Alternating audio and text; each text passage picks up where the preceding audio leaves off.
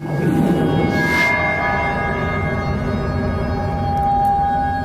guys, Jacob Surber, Flash Catalyst Product Manager.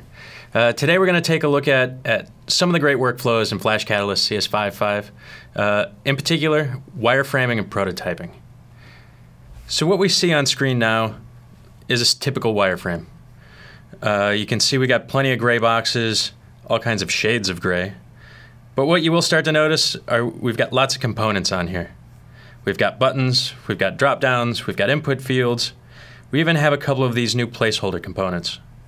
Let's check out the common library. So this is new. Here you can see all kinds of Spark components. You can actually visually skin these inside the app, and they're going to work for you inside a Flash builder. We also have all kinds of placeholder components. So this is FPO content.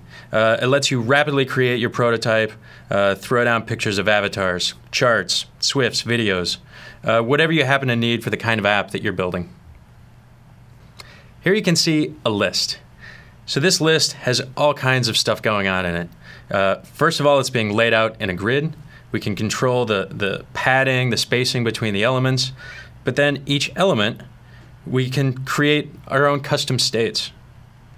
So as you can see here in our states panel, we've got normal, we've got over, and then we've got selected. They've got different looks. So here in our over state, we've got some custom data. We're using our avatar placeholder. If we look at our design time data, you can start to fill out this design time data to customize the way this is going to look in your prototype. So I'm going to switch over real quick to Illustrator. So here you can see our final comps. We've got some nicer shades of gray. We've got some blue buttons.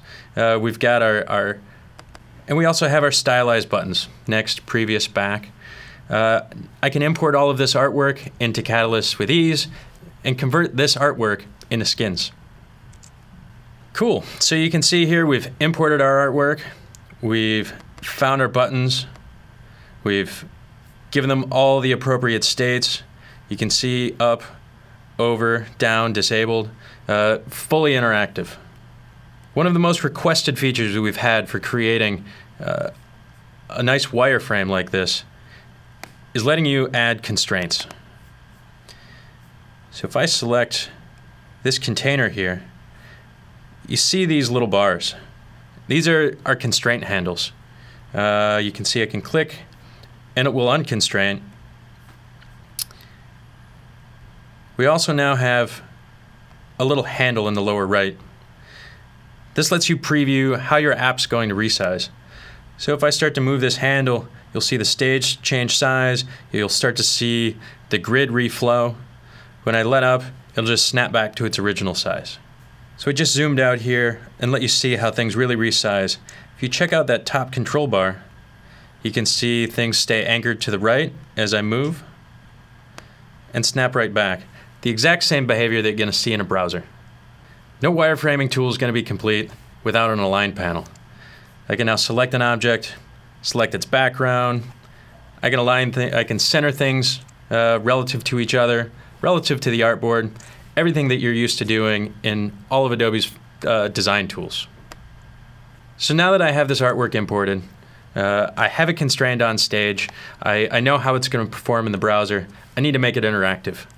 So we have our interactions panel. The interactions panel is new and improved. We have support now for double click if your app requires, but we now also give you global targeting. I can select an object, check out the interactions panel.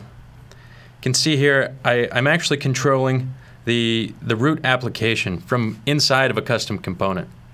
This wasn't possible before. Creating custom components in Flash Catalyst, you can start to leverage our managed layouts. Not only tile like we see there in the list, but also horizontal and vertical. So that's just a couple of my favorite features that are really going to help you in wireframing and prototyping.